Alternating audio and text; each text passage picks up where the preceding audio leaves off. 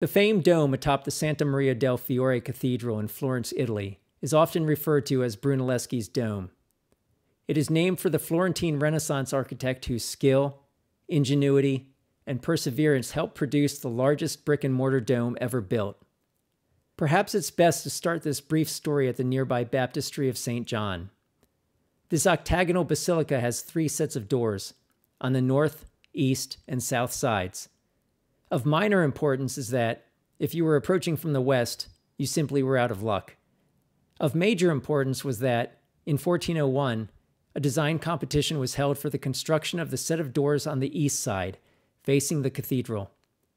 The finalists included 2 sculptors of great renown, our protagonist, Filippo Brunelleschi, and his fierce competitor, Lorenzo Ghiberti. Ghiberti won the competition, and later went on to produce doors of such beauty that they were dubbed the Gates of Paradise by the great Michelangelo. After this setback, Brunelleschi switched his focus to architecture and traveled to Rome to study the ancient ruins. Upon returning to Florence, he designed several structures, including a hospital and a sacristy, before he constructed his magnum opus, the eponymous dome. In 1418, Brunelleschi entered the competition to design the dome for the partially constructed Santa Maria del Fiore. Again, he was competing against his arch-rival Ghiberti, but this time he prevailed. His plans achieved a feat of engineering no other competitor could match. He would build the enormous dome without any supporting structures used during construction. The engineering behind the construction is beyond the scope of this video, but it was based on the concept of building a dome within the outer dome. While this style of architecture was untried in Europe, it was common in Islamic architecture at the time, such as with the Bibi Khanum Mosque, built in modern-day Uzbekistan several decades before Brunelleschi's dome. The dome was completed in 1436, with one last piece remaining to be designed, the lantern atop the dome, through which light would filter into the cathedral below.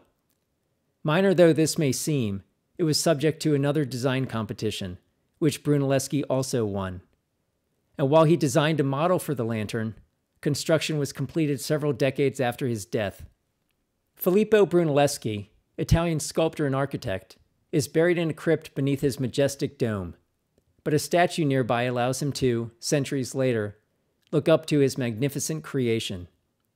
Inscribed in the entrance to the Florence Cathedral are these words: "Both the magnificent dome of this famous church and many other devices invented by Filippo the architect bear witness to his superb skills.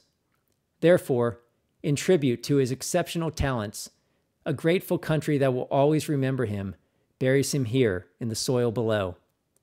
I hope you've enjoyed this brief look at a Renaissance master whose passion, ingenuity, and skill developed over decades allowed him to create this enduring legacy of a man in his times.